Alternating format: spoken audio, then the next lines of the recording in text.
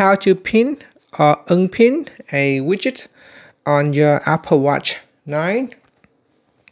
First, let's go back to the watch face by pressing on the crown button.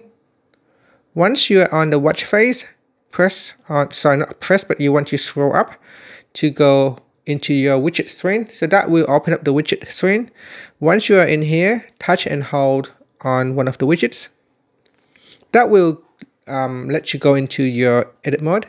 Once you're in edit mode, tap on the yellow pin right next to the app that you want to pin. You can scroll up or down to view all the available widgets. So let's say I want to pin my stopwatch to the top. Tap on the yellow pin right there, and then scroll to the top.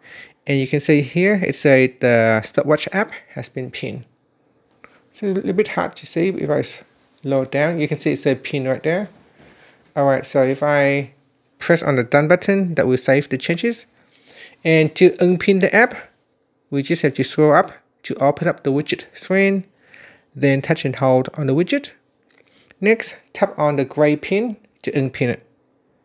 And that's it. If you touch it on the pin and if it doesn't work, try to do it again. It probably because it didn't register your touch.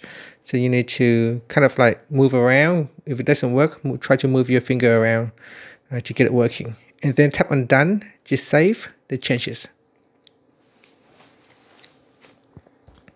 I can't. Now that works. So you can see when I tap on it the first time, it doesn't work. So you need to tap on it several times to make sure it works. And that's it. Then you can press on the crown button to go back to your watch face. And that's it. Thank you for watching this video. Please like and subscribe to my channel for more videos.